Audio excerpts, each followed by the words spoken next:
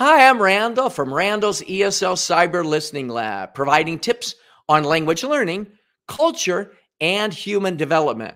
And I don't know if you are a teacher, if you've ever experienced in your own class times where a classroom lesson fails miserably. It goes down like just things just don't turn out the way that you want. And such a lesson leaves students confused and scratching their head, and also leaving you feeling, emotionally drained and empty. And that said, I think such a disappointing lesson could actually turn out to be an unexpected gift, leading to greater renewal, innovation, and growth. And in today's broadcast, what I'd like to do is I'd like to share some 10 tips or ideas on why classroom lessons sometimes fail, at least temporarily, and how we can turn those failures into greater successes. And that is the focus of today.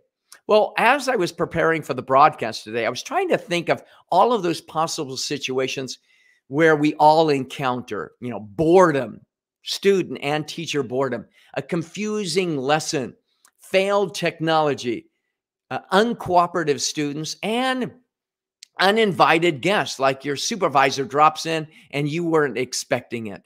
And as I was thinking about today's broadcast, I was thinking about all the possible names I could give this particular broadcast, like one lesson down and 45 lessons to go. I don't know if I can continue teaching, or ways that lessons flop and how we can recover, or surviving a crash and burn lesson, or when a lesson goes wrong and how to recover.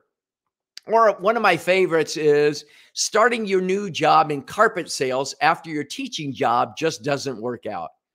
Well, as I was looking at all these, I think I started to reflect on my own teaching of even recently, when a classroom lesson I was teaching just didn't seem to go well.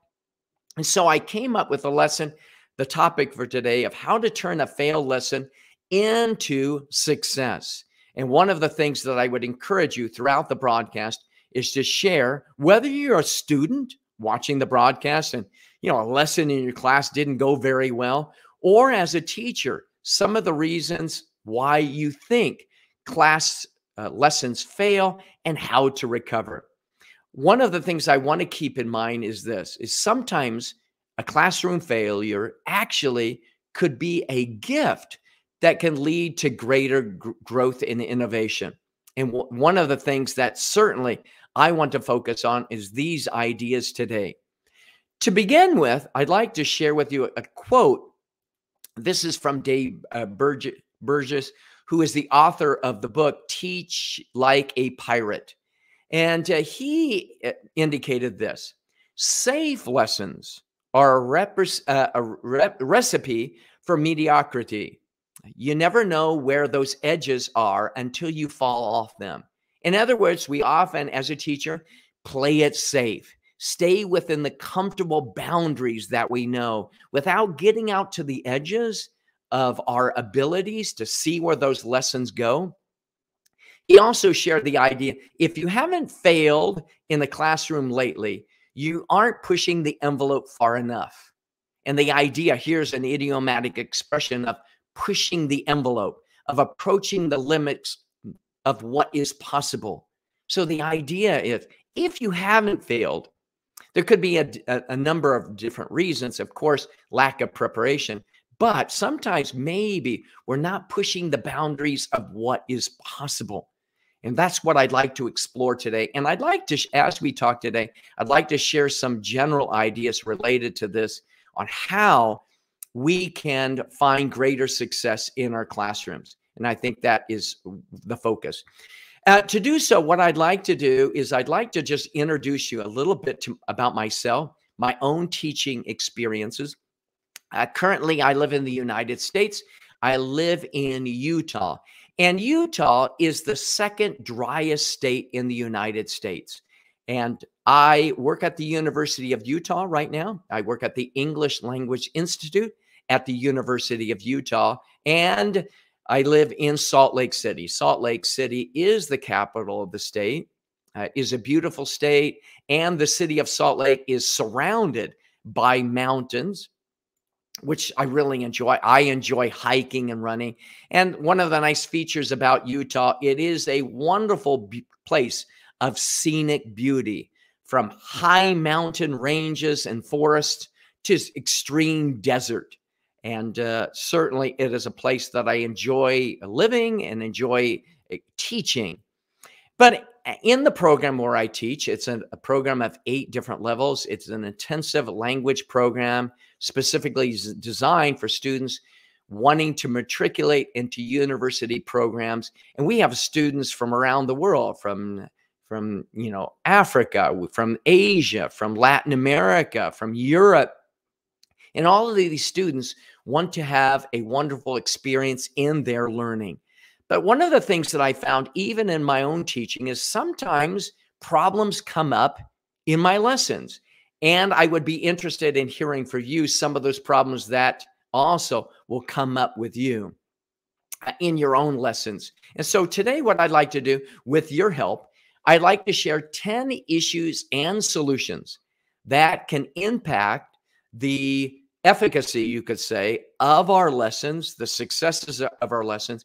And what I'd like to do is invite you, both students and teachers, to share your ideas on the factors that lead to really successful lessons. So I'm going to give 10 of these. I would encourage you throughout the broadcast today to share your experiences related to these points. Again, the reason why I do these live broadcasts is so that you, the listener, can become a part of the conversation, which I think is really important for you to be a part of. So let's go ahead. Number one, not fully assessing students' learning styles and study habits.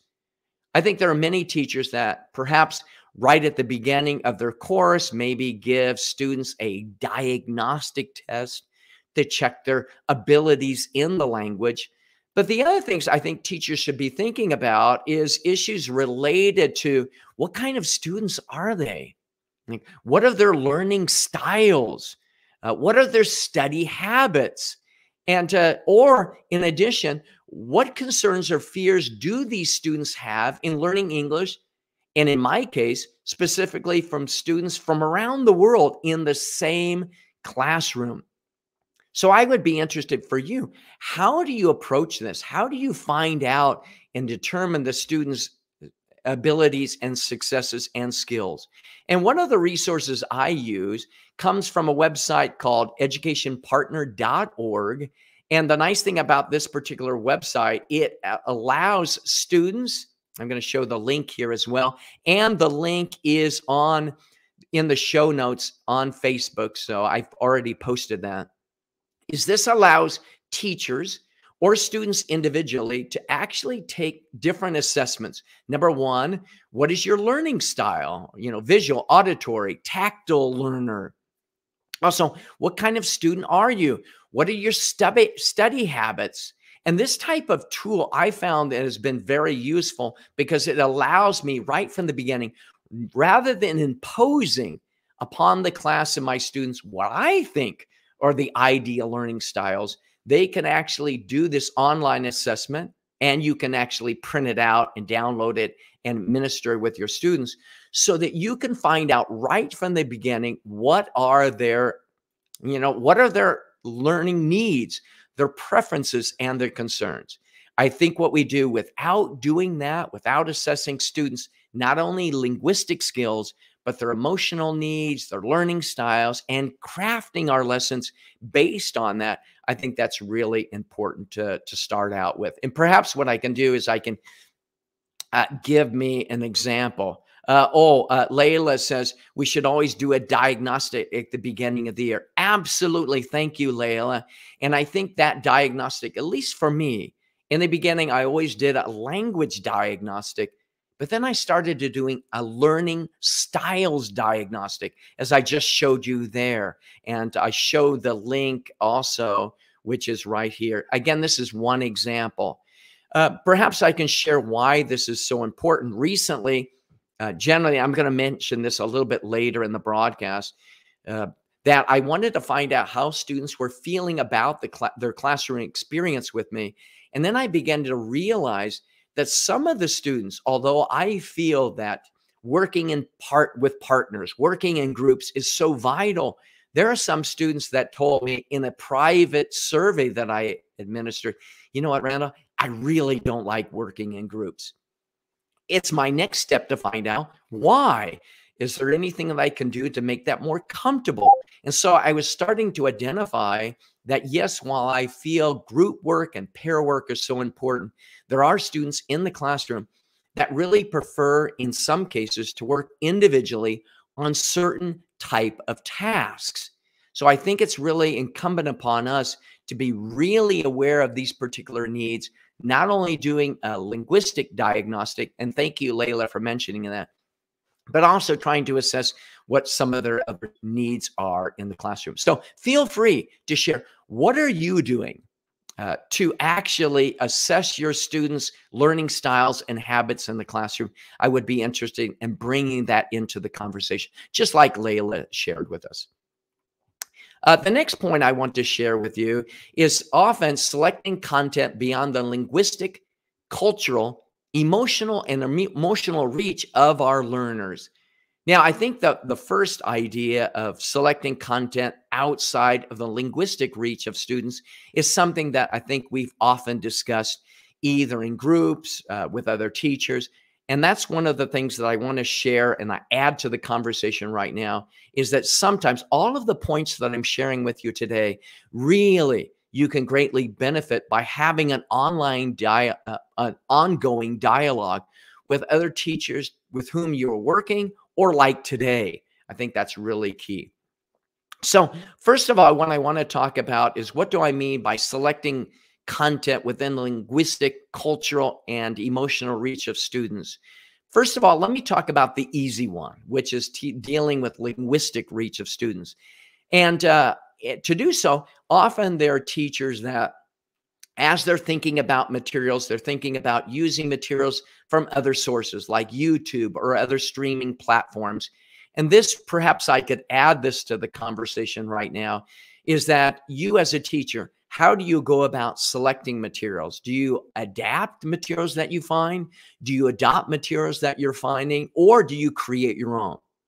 For those teachers that are actually using YouTube or other streaming platforms, one of the challenges that often teachers do, I've done this as well, is that you select, let's say, a YouTube video online, and then you play it to your students, and then you realize after playing it for the 52nd time that it's just way beyond the linguistic reach. The speed is just going so quickly.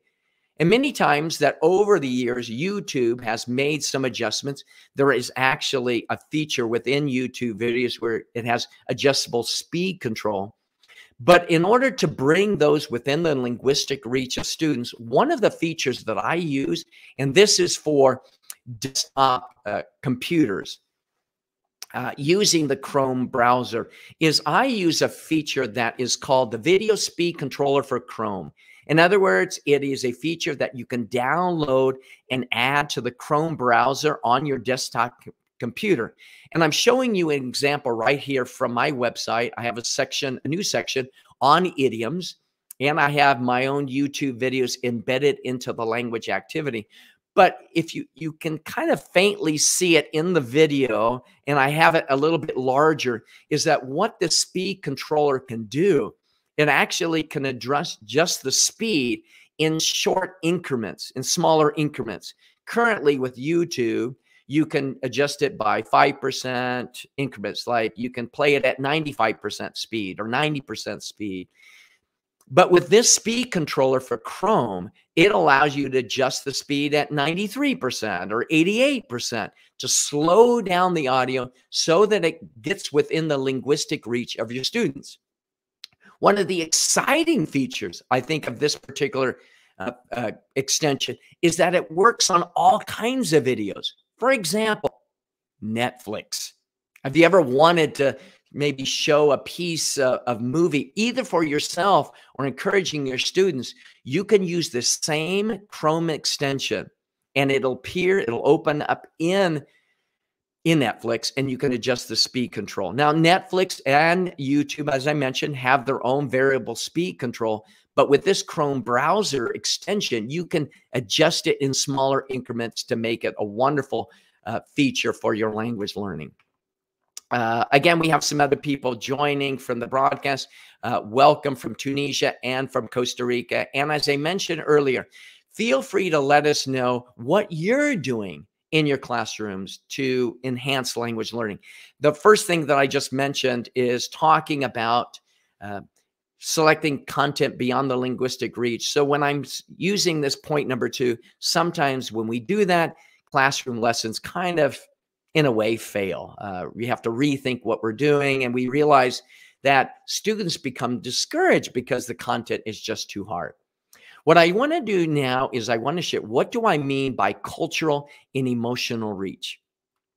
One of the things that I've done over time is, in addition to a language diagnostic, I've also asked students some of the topics, this is right at the beginning of the class, some of the topics that they would feel comfortable in discussing in the class. Some issues that maybe involve world issues, that involve mental health, that involve perhaps substance abuse.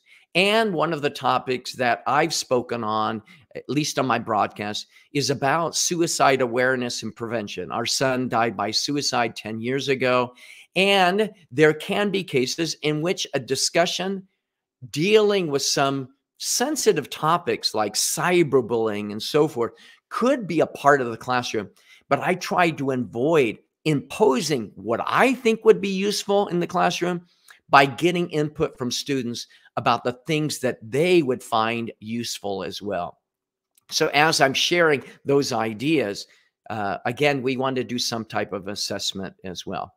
Mesa says, in my class today, I used one of your audios in 2 tasks, listening and reading skill. I asked my students about the theme and the central idea after listening. And I also use questions to teach making inferences, and it was really beneficial. And thank you, Mesa, for bringing that up, because in a few minutes, I'm going to talk about the types of questions that we can ask. And I think that's a really big key to what we're doing in the classroom. Thank you, Mesa, from the United Arab Emirates. Sonia says, I adapt material to the level of students and their linguistic reach. Thank you very much, Sonia. I think that's a really important point there. And the idea of adjusting it not only to the linguistic reach, but the cultural reach. I have students from Saudi Arabia, from around the world, and I have to be really careful as I'm introducing content that it meets those particular needs for students. Another Hong Thang says, I'm interested in learning lessons from Randall's website. I like the new section on idioms. It's interesting to learn and remember and use the idioms through sample sentences, conversation questions, speaking questions. Thank you for sharing that. And that is very much connected to what I'm saying, is whether you're a learner or a teacher, adjusting the level, I think, is important. So again, selecting content within the linguistic reach. Thank you for sharing, and continue your conversation. The other idea is using content or activities that don't engage the learner. One of the things I have to ask is really, what activities will activate the learner's domain of interests and skills? I've always felt, well, let's play games, let's do activities, let's do dialogue, let's do group activities. But as I just mentioned at the beginning, the first real key to make sure that your classes and the lessons will thrive, not just that you won't just survive, but thrive, is doing some type of assessment. And this is, again, doing some type of needs assessment and interest. So at the beginning of each session of my program, I give students a list of 5 questions that is kind of an inventory about them, their concerns about the class, their interests, and this is shared with the rest of the class. So the rest of the class understands as well the interest of other students. So as I think about using activities, I think that sometimes games can be very useful. However, I have some students that, Randall, this class is not about games, even though my games, and I call them language activities, are very short.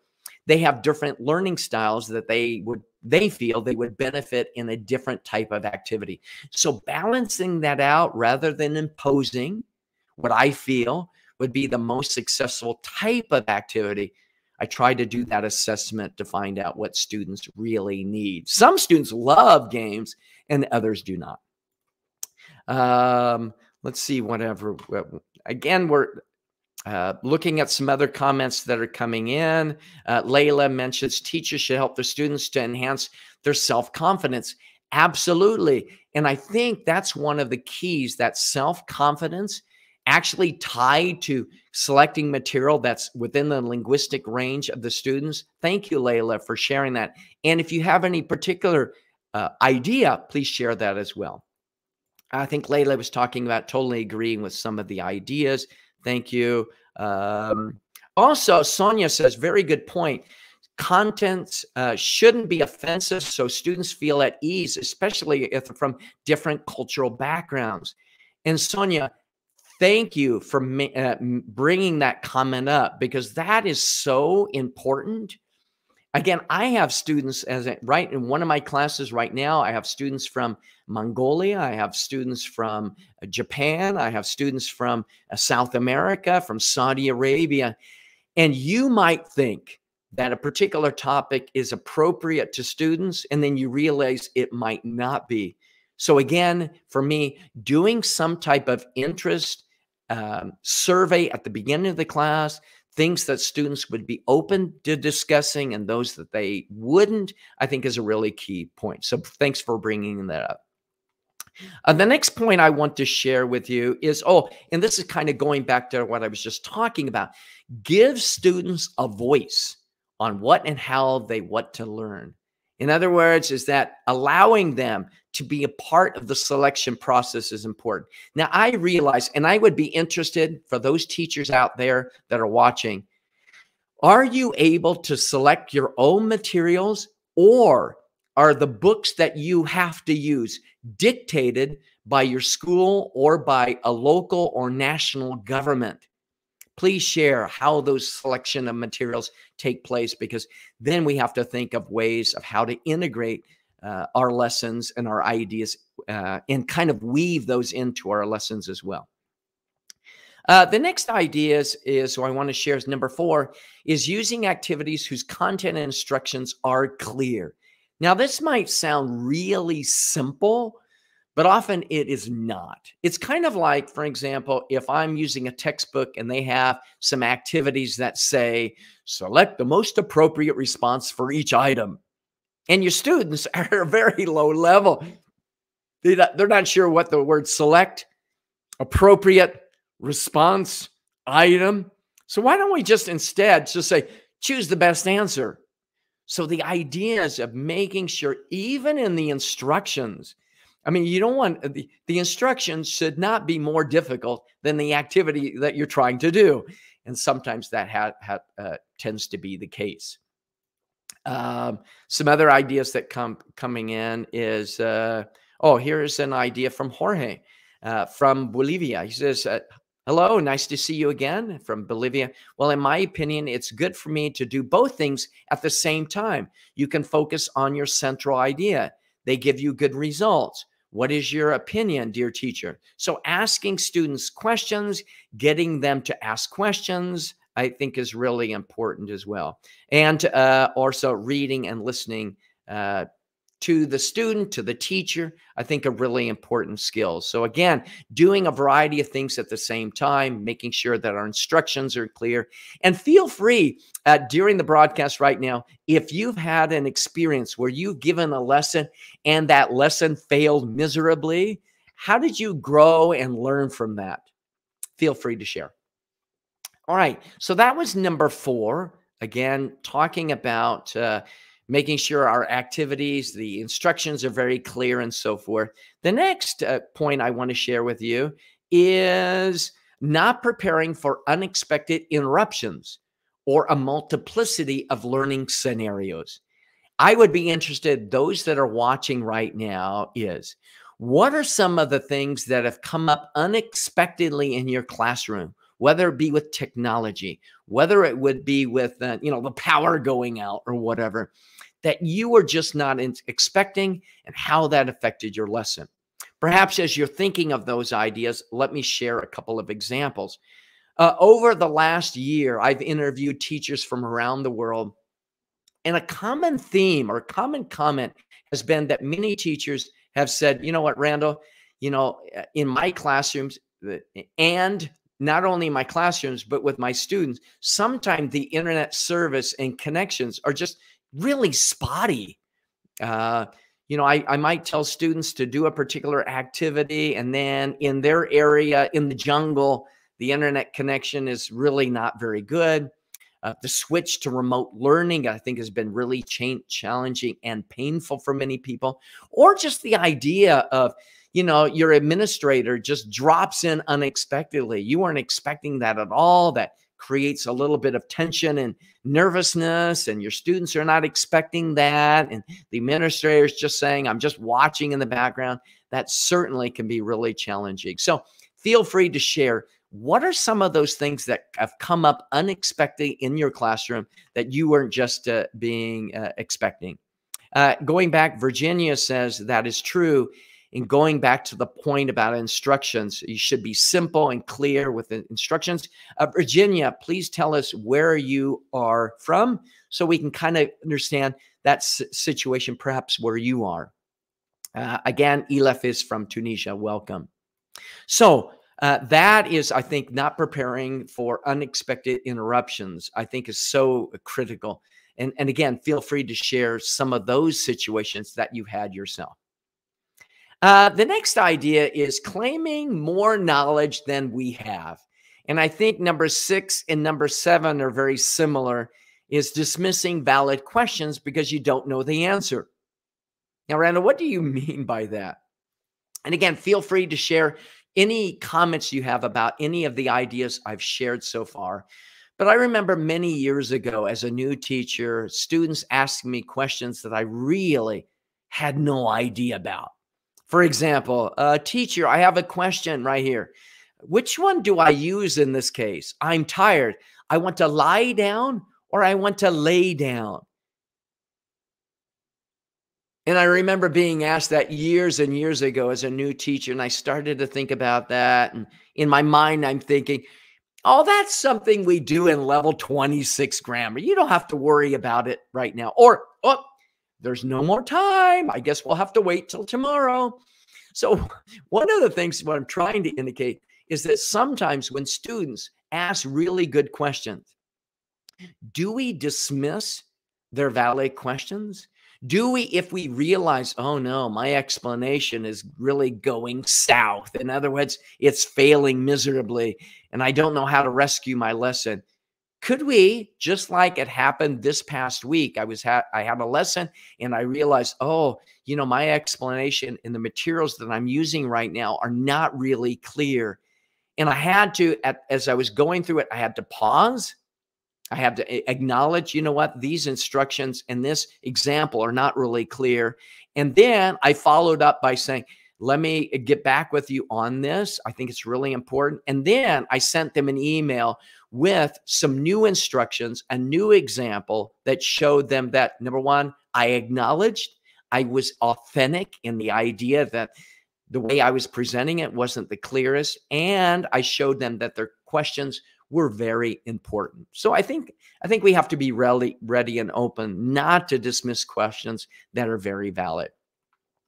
Virginia, thank you for letting us know from Costa Rica. Welcome. Jorge from Bolivia says, yes, lay and lie are confusing ideas. Oh, there's so many of those, farther and further, and we could go down the list. So sometimes we as teachers can't anticipate exactly what's going to come up. But if students say, what is lay and lie? And you're not sure about transitive and intransitive verbs, it might be something where you are vulnerable to say, this is a really good question. I'm going to find out the answer. And you give them the answer. You start out the next lesson with the answer to the question that they had. And you don't just hope that they forgot about the question completely. Layla is saying here, he said, I prepare a lesson with animated pictures and color messages. I did a big effort, but when I did the assessment, I discovered that the content was very hard. They couldn't follow. I felt disappointed. Thank you, Layla, for sharing that and being vulnerable to acknowledge that.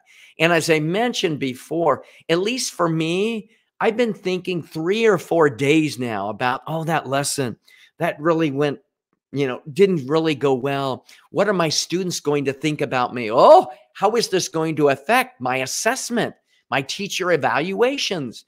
I know all of those are great stressors, but I find that when I've acknowledged, just Layla, as you mentioned, this lesson didn't go well, but how can I turn that into success? Maybe I can just redo the lesson in a different way next time.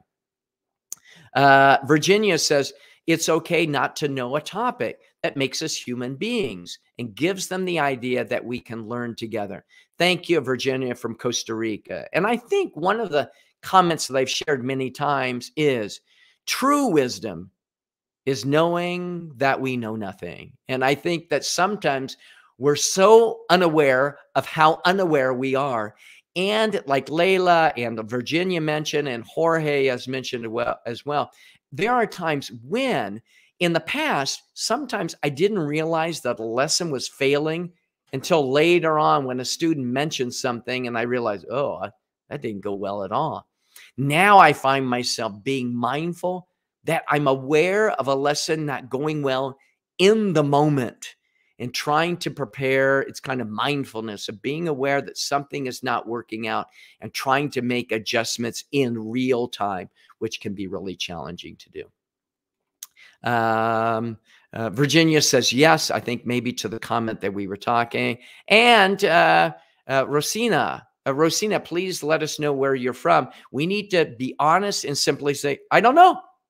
I'll check. And one of the things I found, thanks, Rosina, for saying that, I think there were times in the past where I'd said, I don't know. I'll check. And then I never checked.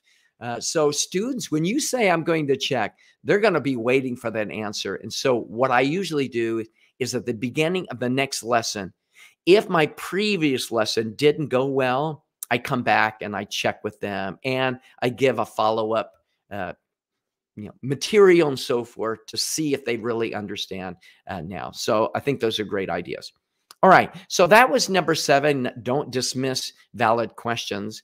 The next idea is number 8 out of 10 I'm sharing today is assigning too little time to complete a task.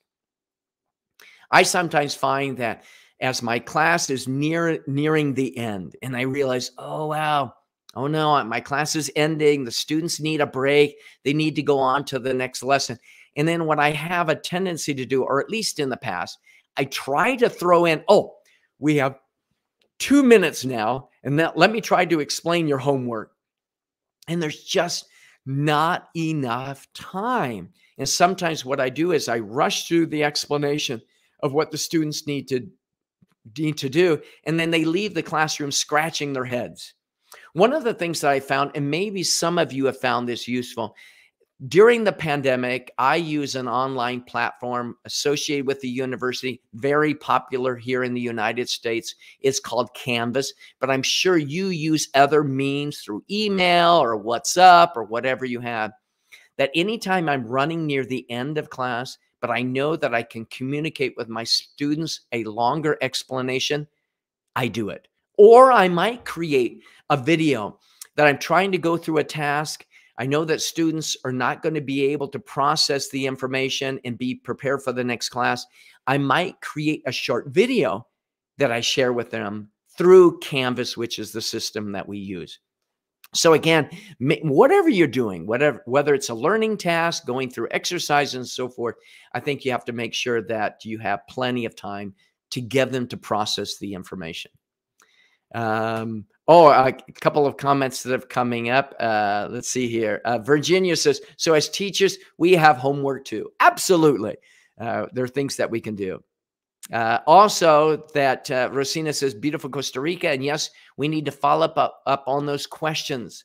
Absolutely. I think sometimes when we have a question, students have a question, and this is, we need to follow up. And this is where relying on colleagues who might be able to support us. I don't think saying, I don't know, is a sign of weakness. It's a sign of true vulnerability and the willingness to grow. Again, we have some other people from Guatemala joining. And Layla from Tunisia says, I think sometimes we need to prepare more than one lesson for a lesson. Absolutely. If the lesson goes, faster than you planned, you have some other ideas that you have in your pocket ready to go. And Mona from Tunisia, thank you for joining us today. So that's making sure that you assign enough time for a particular task. Number 9 out of 10 is not engaging all learners at their comfort levels. And this is one of the things I just mentioned a few minutes ago. Linguistically, emotionally, culturally, intellectually. We have students, many students who are Muslim, and at certain times of the year, we have Ramadan that approaches and comes, and we want to make sure that our students who are observing Ramadan can do so in a very sensitive and a very meaningful way. So on those particular days during that month of Ramadan, we try to minimize distractions, not bringing food into the classroom and things like that. We also have a prayer room for our students where they can observe and spend time to meditate and to think and to pray. And so when I'm talking about linguistically, emotionally, culturally, and intellectually, we want to make sure that we are engaging students in their comfort levels. And this goes back to the thing I mentioned at the beginning, doing some type of diagnostic. I know Layla mentioned that. And that diagnostic could include some of the other ideas about helping them and you assess their learning styles, their learning strategies. And I shared in the show notes, you'll find a link to one example, some online tools to be able to do that. The last idea I would like to share today is about not using measures to check students' understanding and classroom experience. Now, one of the things that I still see teachers doing is asking this question. Any questions? Any questions? Do you understand? Now, imagine if you're in that particular class and you do not understand, do you think you're going to be able to raise your hand and acknowledge, you know what, teacher, I don't understand? I think a lot of students really feel uncomfortable about, acknowledging that they don't understand, especially when you find that the people around you seem to be grasping it. They seem to want to go faster in the class, and you feel alone.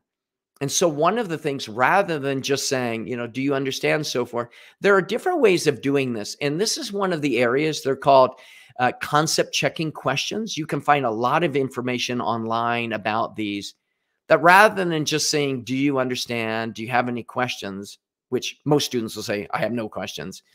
There are different ways of engaging learners in better ways.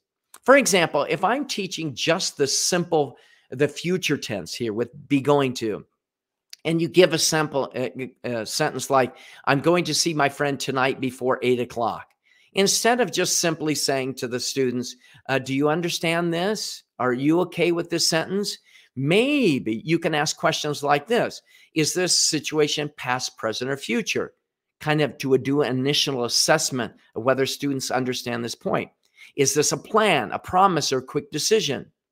Does it take place before or after 8 o'clock? Those type of questions, I think, really important to actually assess meaning.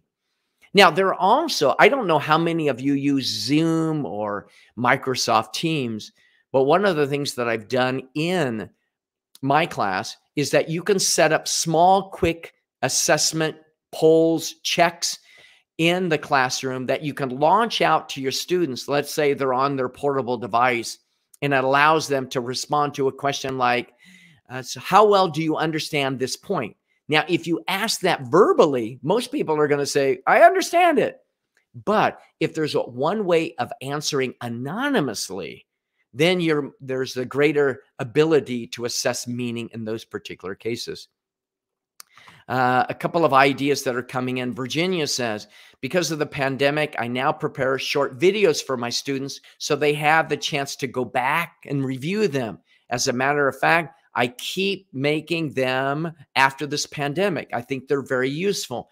Absolutely, Virginia. And I think all of us, in my particular lessons, I teach at the University of Utah, but I make short little synopses, you could say, of the lessons, short little videos where students can go back and review them. And all of my class lectures, not my lecture, my classes are all recorded. So I record all of my classes and students can watch those afterwards if they want. Okay. Christine. Yeah, she uses those type of questions that I just mentioned before. Thank you, Christine, for mentioning it. I think those are really useful. Those concept checking questions. I would encourage people to look online for more information regarding those. I think that's a great idea. The last thing I want to share with you today is really kind of what has prompted this broadcast today. This past week, I gave a lesson in one of my classes. And what I usually do, the program where I work are 8 weeks. The sessions, the class periods are 8 weeks. And usually at the 4-week mark, I actually conduct an assessment with students. Now, I know that all of the students at the end of my class will do a classroom evaluation, but I won't see any of their feedback until the end of the class when the class is complete. And any comments that they have now, right in the moment, are not going to benefit me. They have concerns right now, but if I don't know about those concerns till after the class is over, their concerns being unclear and unknown to me will not help me change right now. So in my class, I did my regular assessment. I asked the students how they were feeling about the class. And then there were some concerns that came out of the class, out of that evaluation regarding the way in which I was teaching and so forth. I think they were very valid questions. But one of the things I would encourage you, number one, not only for your students' benefit, number two, not just for your benefit, but just personally as a teacher, but many times, and I would be interested in hearing about you, in your school, do your supervisors evaluate you to determine whether they will continue extending a contract to you? If, in fact, your contract, your employment is based on your students' responses and feelings toward your class, then the next thing I would recommend would be really important. So what I do is I always do a midterm evaluation. Years ago, I used to have students write down their feelings on a piece of paper. But then students would say to me, Randall, you know my handwriting. And well, that's true. So what I've done is I've actually used a different service, and this service is called Mentimeter. And let me just show this on the screen. It's called Mentimeter, and this is actually for online presentations, and it is used for creating quick polls. The power of this is that you give students a link. Again, it is a free service. Of course, like any service, there's the premium service. But for me, I usually create 2 slides. For example, this class is helping me improve my grammar skills, my writing skills. And what I would probably encourage you to do is any questions you do in any type of survey midway through your class, make sure that they reflect the actual questions that students will be asked at the end of your class, if that is the case. And the nice thing about Mentimeter is not only can I create this quick poll where it says strongly agree, not sure, disagree, and strongly disagree. And the possibilities of the type of questions are pretty much endless. But also what I do is I show another slide where in this particular case, students using their phones, I can do this right in the class if I want to. Again, you give students a link or a number. There's actually a number that goes with each poll, and then they can answer in real time. And so in this particular case, the first question was, how do you feel about it? And the second question is, what do you like about the class? What do you not like? And what can I do better? Now, many teachers say to me, Randall, I already do that. And in the end, when the class is over, students still have the same concerns. Well, that certainly can be the case where students still have similar concerns. But I think what I found in my classes is students at least felt, and they indicate, for example, in an evaluation after the class is completely over, at least he took the time to listen to my feelings, that was willing to listen to my concerns. And that is really coming up and hearing from my students recently about concerns they had about my class and the things they wanted me to do really was the thing that really prompted me to do this. And again, Virginia says a great tool. One other comment that has come up is Elif says, time management is the most frequently difficulty that may face a teacher, especially novice teachers. Absolutely. The expected time is usually different from the real one because of unexpected exterior conditions that may hinder the teaching process. Thank you, Elif, for sharing that. I think that improvisation is our key tool to adjust and plan on the spot, and this can only be acquired through experience and self-reflection. And Elif, I think that's probably one of the best places where we can kind of end this broadcast is the idea of adaptation. There have been many times when I've shared the idea of being like a chameleon, being chameleonic, the ability to change and adapt based on our situations. Today, again, I appreciate your comments today, but we've talked about the ideas of how to turn what you might view as a failure into a success, one of self-reflection, of growth, of new vision into the future. And I would encourage all of you, as you're thinking about your classes and what you're doing, and Layla says, the weapon of an experimented teacher, right? Again, adaptation of being open to reflection and doing new things, I think is really important. And Rosina, thank you very much for joining. Again, I want everyone, thank everyone for joining the broadcast today about sharing your ideas on how to turn failures into successes. Sometimes I do this a little bit too much, where I beat myself up, realizing that a lesson didn't go well. But if I simply say, you know what, if I'm not experiencing failures, maybe I'm not experimenting enough, expanding my learning and knowledge. And I hope that all of you would learn to experiment, seeing your failures, your shortcomings, your differences in learning as new success. And Christine says a failure in one group can be a success in a completely different group. I found that many cases where I'm teaching two sections of the same class, and in one class it seems to fail, and in the other class it is a success. But by making just adjustments, I think that we can all experience greater growth and learning. Again, everyone, thank you very much for joining the broadcast. If you're a teacher and you would like to join me on a broadcast, feel free to contact me privately. Again, I want to thank you for joining today's broadcast. Have a wonderful day and an even better tomorrow. Take care, everyone.